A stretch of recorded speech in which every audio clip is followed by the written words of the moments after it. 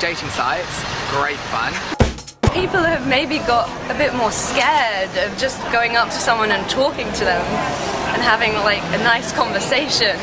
I used it in some countries in Europe, and it was a quick and easy way to just arrange a date with someone that, if you didn't know anyone in the city, it's quite a good way to meet people. I don't like the fact that I'm selling myself with a picture or two pictures. I went on a date with someone who was more interested in me buying dinner. If you are like a female and you are trying to find like your blue prince, I don't think it's the right place to do it. And also I think like most of the guys that they are in Tinder, they are just using it for like sex. The majority will try to present the nicest image possible of themselves.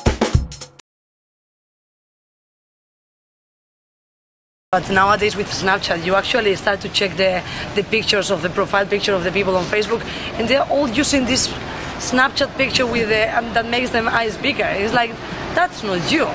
So it's like, I'm not a picture, I'm much more than that.